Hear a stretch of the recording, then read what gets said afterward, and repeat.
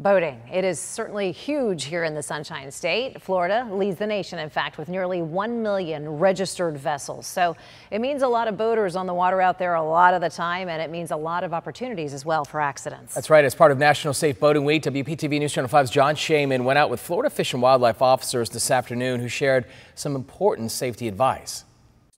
In 2020, Florida had 836 boating accidents, more than 2 a day, and a 16% increase from last year. The waters can be congested. Officer Tyson Matthews with the Florida Fish and Wildlife Conservation Commission says as we head into Memorial Day weekend, it's important for boaters to have a plan every time they go out on the water. File a float plan with somebody by simply telling them where you're going and what time you'll return. Boaters need to remember there's a lot of required safety equipment that they need on their vessel at all times. Perhaps nothing more important than your life jacket. We recommend that everybody wears this while they're on board because you never know when an accident is going to happen. One life jacket for every person on board, and there are different sizes of life jackets based on weight.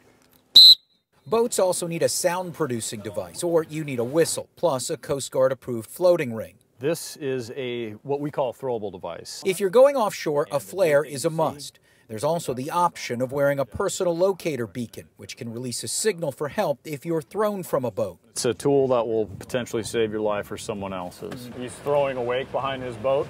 Out on the Intracoastal, 2 young boaters were going too fast, prompting this stop.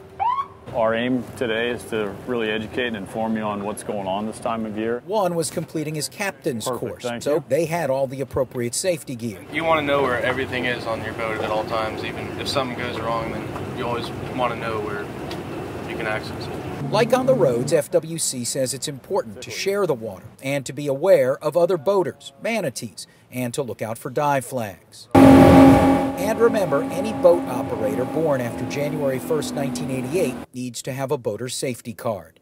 Out on the Intracoastal, John Shaman, WPTV, News Channel 5.